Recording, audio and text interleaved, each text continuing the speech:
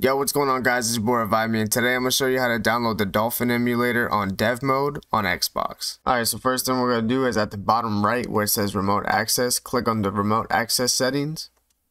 Make sure the enable Xbox device portal is checked, and then if it is, at the bottom where it says authentication, you can click on this and set up a username and password so that when you go to the Xbox portal, if anybody by any chance has your information, they would be allowed to drag things onto your Xbox as well. So if you set up a username and password, this will prevent that from happening. And then once you have done that, at the top underneath enable Xbox device portal, you will have two different browser links that you could search. Alright, bet. Now all we have to do is type in one of the two links into our web browser on PC, and we're going to do that right now. Alright, so I open up my Google Chrome. Now for one of the two links it gives you, just type it in. For me, the first link usually never works. I have no idea why, but they provide two links just in case. And then just click enter.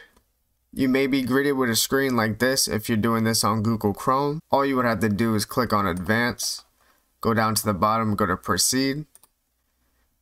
And if you set it up the authentication, it will ask you for the username and password, so just type this in. I bet once we're on this page, the download for Dolphin will be in the description of the video. So then once you have that download, all you would have to do is press add, go to choose file, click on the Dolphin UWP that you just downloaded, click on open, go to next, and click start.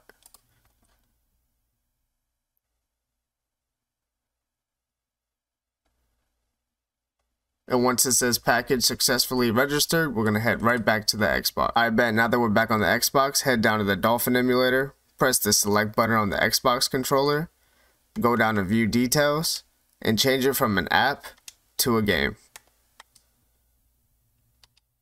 And then what we're going to do is open it up.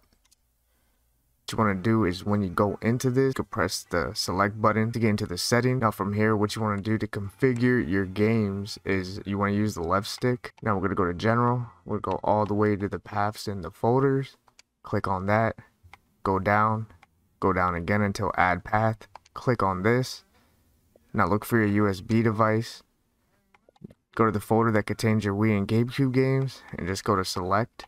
And from there, it's going to configure your games directory to the new Dolphin. Also in the path and folder section, very bottom, you can go to set Dolphin user folder location. Click on this, go to your USB and look for your Dolphin folder and just select that, and it'll configure it with all your textures, all your configuration files, and everything you need. Now with the new update of this app, there's still no controller support for changing the controls on the app, but if you guys need help with that, in the description below I will have controller profiles for the GameCube and the Wii that should already be set to your Xbox, and all you would have to do with the controller profiles is drag them into your config file for your Dolphin folder on your USB, and then you should be good with that. Hope this guide helped, and if it did, please hit that like and follow for more, and I'll catch y'all later.